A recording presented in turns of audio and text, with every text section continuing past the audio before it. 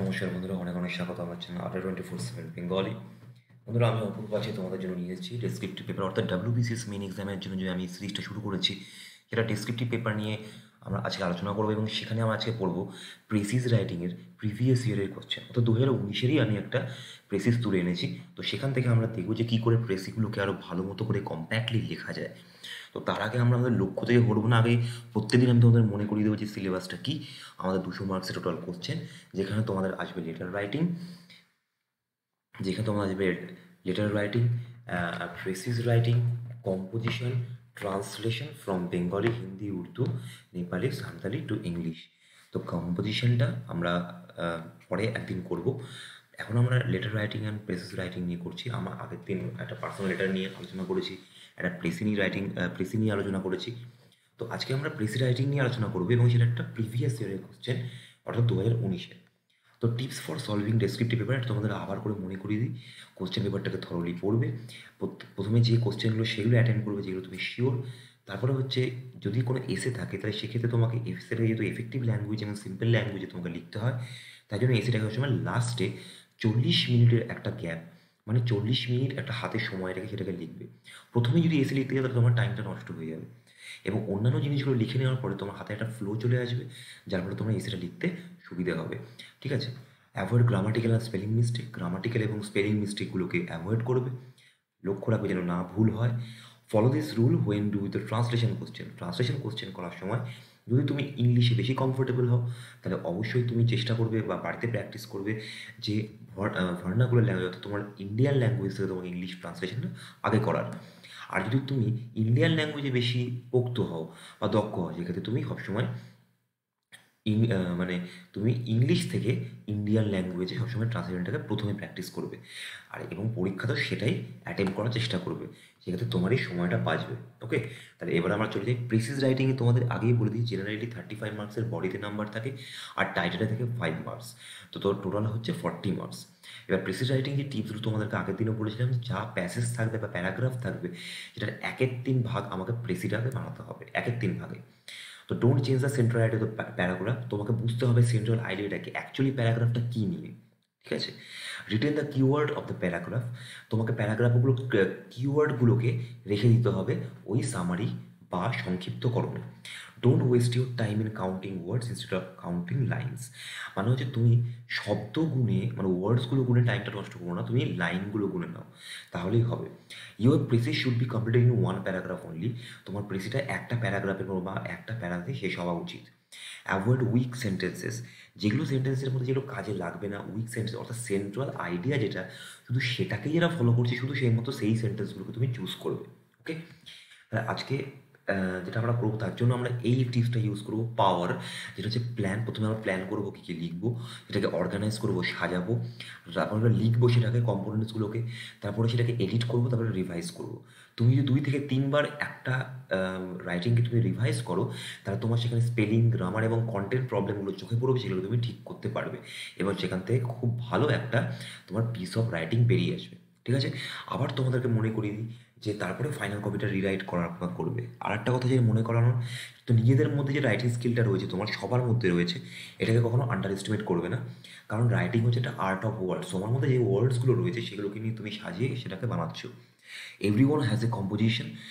সবার মধ্যে একটা কম্পোজিশন রয়েছে, অথবা এবং বেশিরভাগই সেটা তোমার মধ্যে লক থাকে। তো সেটাকে তোমাকে চাবি দিয়ে খুলতে হবে। তো চাবিটা হচ্ছে একমাত্র সেটা হচ্ছে প্র্যাকটিস। ঠিক আছে? এটাই হচ্ছে একমাত্র কি টু ওপেন দ্য লক। তো everyone around you has a story to tell. তোমার চারপাশে সবাই অনেকগুলো গল্প নিয়ে রয়েছে। তো all you need is two practice the skills two right your composition, এবং তোমাকে সবসময় প্র্যাকটিস করে যেতে হবে সেই স্কিলটাকে বাড়ানোর জন্য, যাতে তুমি খুব একটা ভালো রাইটিং কম্পোজ করতে পারো নিজে থেকে।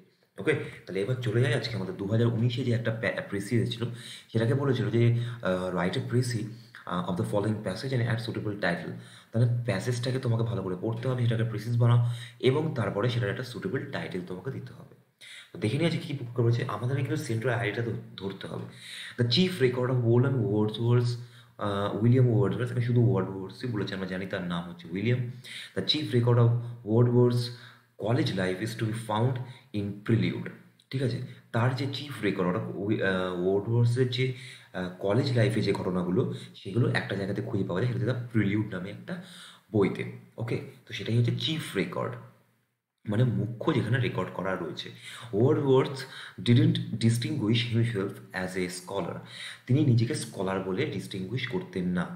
And if his life had any incidents, এবং তার লাইফে যদি কোনো ইনসিডেন্টস ঘটে থাকে, they were of the interior kind which rarely appear in biography.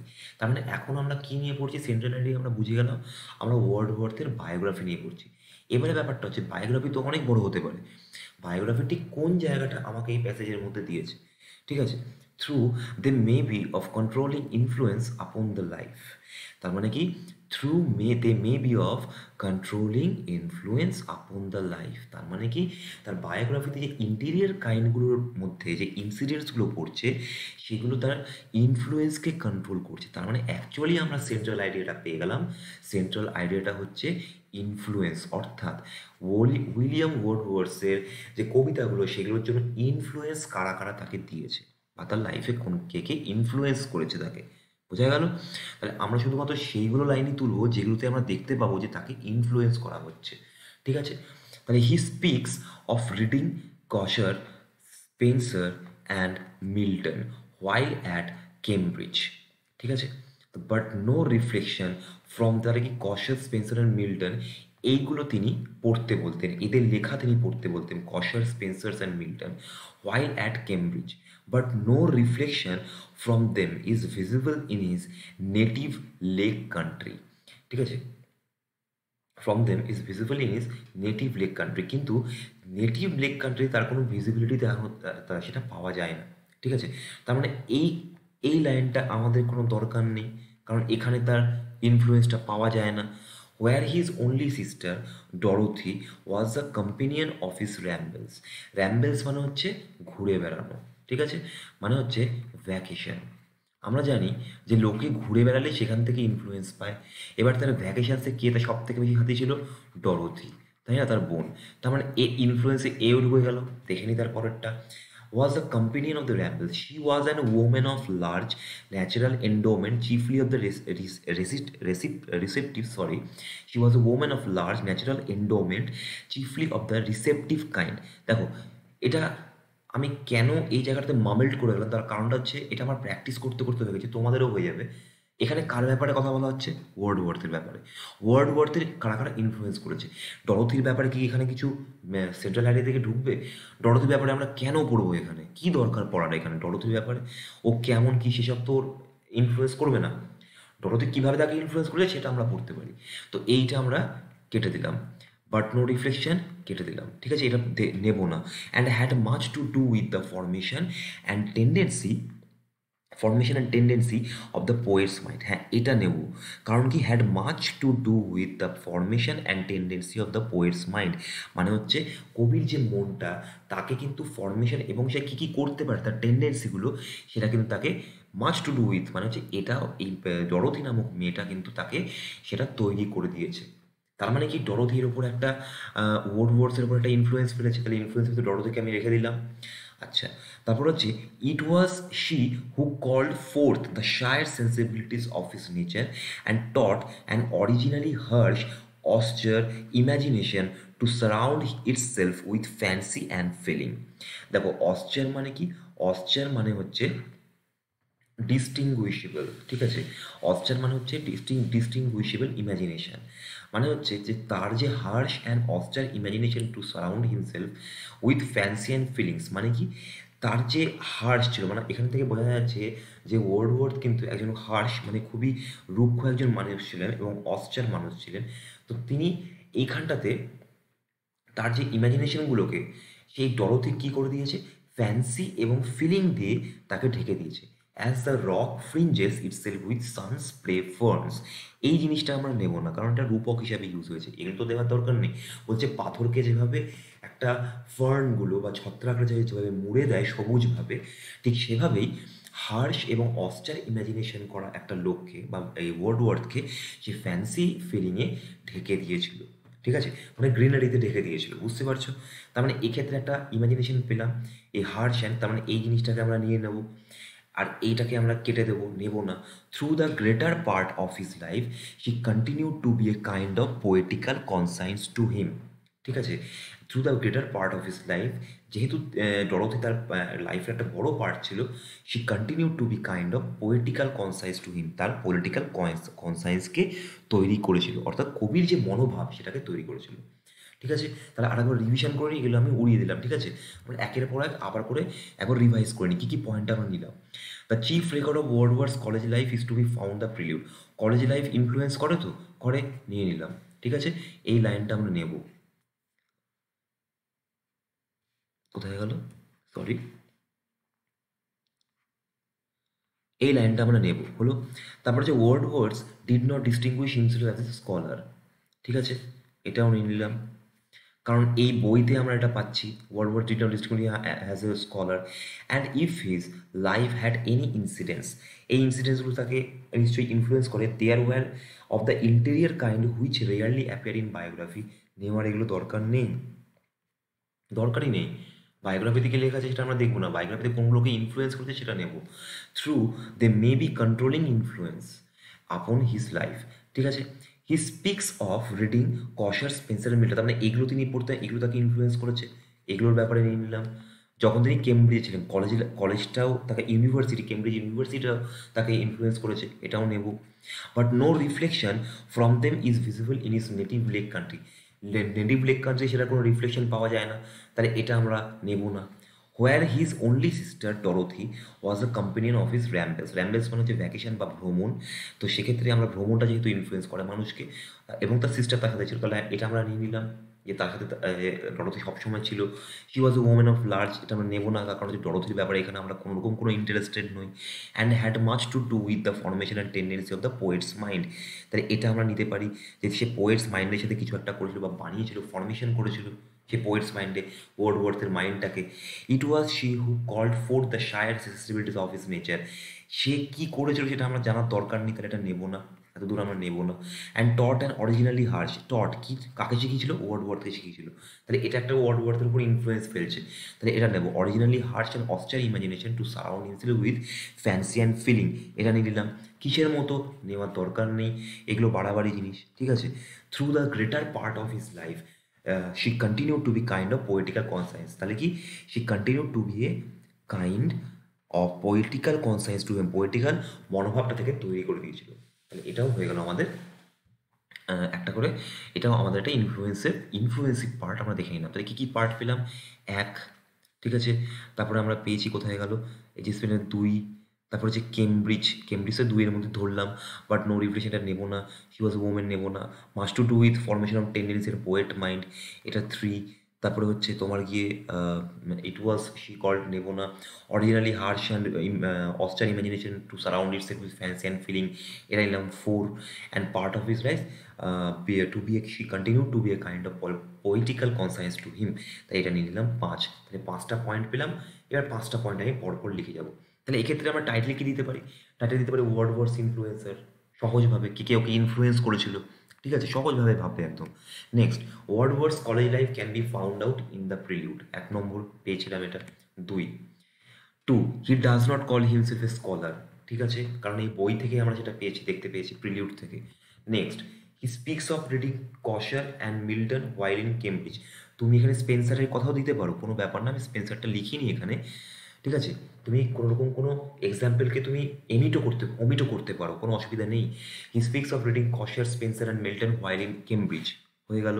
আচ্ছা, next, his Dorothy was his constant companion in his vacation at lake country, ঠিক আছে। নেক্সট হচ্ছে, হি ওয়াজ a source that influenced A Harsh and distinguished mind shade two surround it self with fancy and feelings that build his poetic conscience, এটাকে আমি একবারে লিখে দিলাম। ঠিক আছে, এই দ্যাট আমাদের আমাদের যে কনজুগেশনটা দিয়ে বা কানেক্টর দিয়ে। তো এবারে ব্যাপারটা হচ্ছে, আমরা কিন্তু এবারে এতগুলো সেন্টেন্সকে কিন্তু পরপর লিখতে কিন্তু ফুল স্টপ দিয়ে লিখে, তাহলে কিন্তু বড় হয়ে যাবে। তাহলে সেক্ষেত্রে আমরা একটা বুদ্ধি করব, বুদ্ধিটা হচ্ছে আমরা এখানে কানেক্টর ইউজ করব।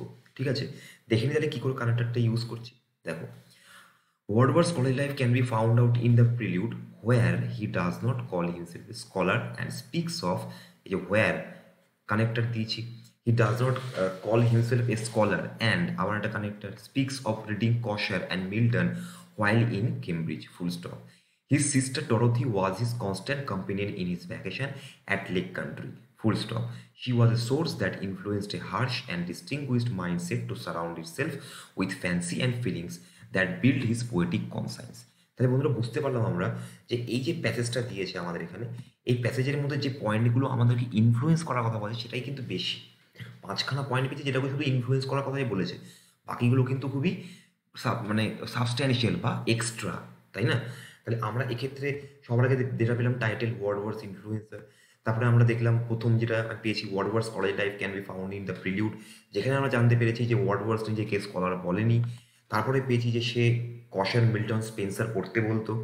তারপরে তুমি যখন তো কেমব্রিজে পড়তো, হি sister Dorothy was his constant company in his vacation at lake country. Lake কান্ট্রিতে যখন সে ল্যাম্বেল করে বেড়াতো বা ঘুরে বেড়াতো, তো সেক্ষেত্রে ডরোথি তার একমাত্র কম্পেনিয়ন ছিল, সেটাও একটা influencer. He was a source that influenced A Harsh and distinguished mindset. Distinguished হলো অশ্চর, ঠিক আছে?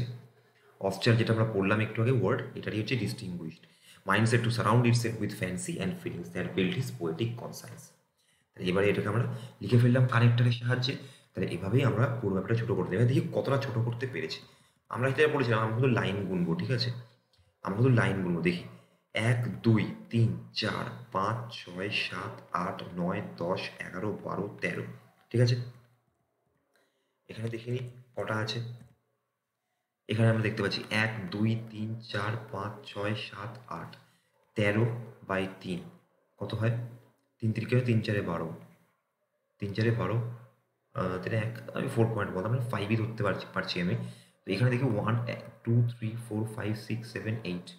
আর যদি ওয়ার্ড গুনি, শুধু প্রথম লাইনে ওয়ার্ড গুলো 1 2 3 4 5 6 7 8 9, তাহলে দেখি 8 নং 72টা ওয়ার্ড, ঠিক আছে? 72টা ওয়ার্ড অ্যাপ্রক্সিমেটলি। এবার এটা দেখি 1 2 3 4 5 6 7 8 9 10 11 12 13, ঠিক আছে? এবার আমি প্রথম লাইনে শুধু ওয়ার্ডটা বলে নেব 1 2 3 4 5 6 7 8 9 10 11 12 13 14, বা এটাকে 13ই ধরলাম। তাহলে 13 13 কত হয়? 13 13 হয় 169, 13 স্কোয়ার, তাই না?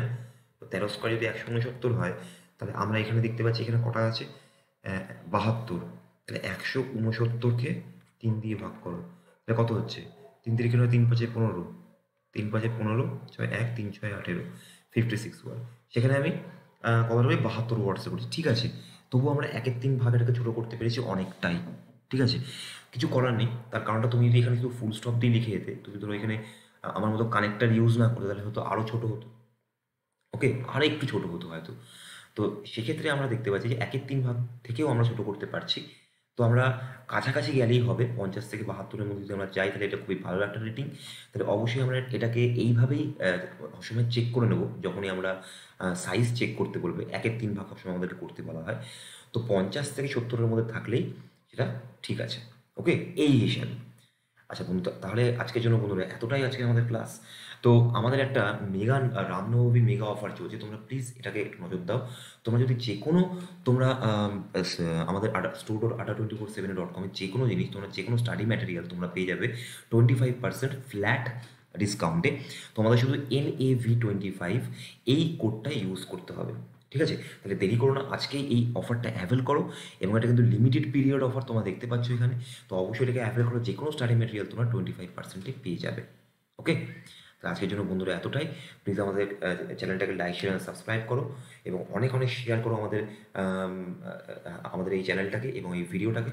বন্ধুরা আমাদের এখন যে WBCS যে কোর্সটা, যেটা স্টোরে রয়েছে, যেটা আমাদের স্টোরে রয়েছে store.ada247-এ, তো এইখানটায় তোমরা এখন পাচ্ছ, এখন তোমাদের এই প্রাইসটা ইয়ে হয়ে গেছে, মানে তোমাদের এখন এই প্রাইসটা তোমাদের এখন রিভাইজড হয়ে গেছে। তো রিভাইজড তোমাদের যদি প্রাইসটা আমাদের দেখাই, তোমাকে আমি দেখাতে পারি যে এখানে WBCS তোমরা দেখে নাও। WBCS এখানে তোমরা দেখতে পাচ্ছ, এখানে সবগুলো 99-এ আবার চলে এসেছে। WBCS স্টেট গভর্নমেন্ট, তোমরা এটা 1 মাসের ভ্যালিডিটি, কিন্তু WBCS যদি ফুল কোর্সটা খাও, তাহলে এখন দেখতে পাচ্ছ এটা কিন্তু 7,999-তে রয়েছে, ঠিক আছে? 7,999। তাহলে এখানে আমরা দেখতে পাচ্ছি যে আমাদের এখন এই WBCS কোর্সটা কিন্তু 7,999-এ রয়েছে। এবারে ব্যাপারটা হচ্ছে তোমরা যদি এটাকে বাই করো তোমরা যদি এটাকে বাই করো তাহলে তোমরা দেখতে পাবে এইখানে যদি বাই করো তোমরা গিয়ে, তাহলে বাকিগুলো আমাকে একটু রিমুভ করতে দাও, একটু টাইম দাও বন্ধুরা, দেখে নাও। এখানে তুমি কোডটা ইউজ করছো NAV25, এন্টার মারো, কোড কুপন কোড সাকসেসফুলি, নিচে যাও, দেখো 5,999 6,000 টাকায় হয়ে গেছে। ঠিক আছে, তাহলে অবশ্যই কোডটা তোমরা ইউজ করো এবং আমাদের WBCS কোডটাকে অবশ্যই কোর্সটাকে অ্যাভেল করো। এবং আমরা চাই তোমরা সবাই এখানে আমাদের এনরোল করো এই ব্যাচটাতে, কারণ এখানে প্রত্যেকে আমরা ঠিক এখন যে ওয়াইটি ক্লাসগুলো করেছি এর থেকে অনেক ভালো ভালো ক্লাস তোমাদের করাবো। ওয়াইটি সেশনটা জাস্ট তোমাদেরকে এটাই দেখানোর যে আমরা কীভাবে ক্লাস করাবো। ঠিক এইভাবে আমরা ডিটেলে তোমাদেরকে যে কোনো রাইটিং প্রিলিমিনারি অর্থাৎ প্রিলিমিনারিস এবং মেন এক্সামের জন্যই তোমাদেরকে তৈরি করব। এবং শুধু তাই নয়, তোমাদেরকে আমরা ইন্টারভিউর জন্য তৈরি করবো। তো অবশ্যই এই কোর্সটাতে এনরোল করো এবং NAV25 এই কোডটা ইউজ করে তোমরা এটাকে ডিসকাউন্টে অ্যাভেল করতে পারো। ওকে, তাহলে বন্ধুরা আজকের জন্য এতটাই।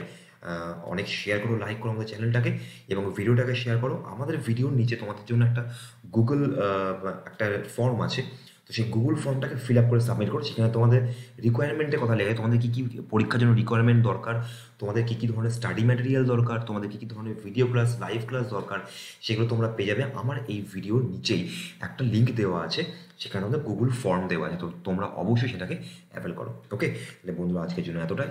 ঘরে বসে থাকো এবং ঘর থেকে বেরোবে না। এখন করোনা ভাইরাসের খুব প্রকোপ চলছে। এই লকডাউনের টাইমে বাড়িতে বসে পড়াশোনা করতে হবে।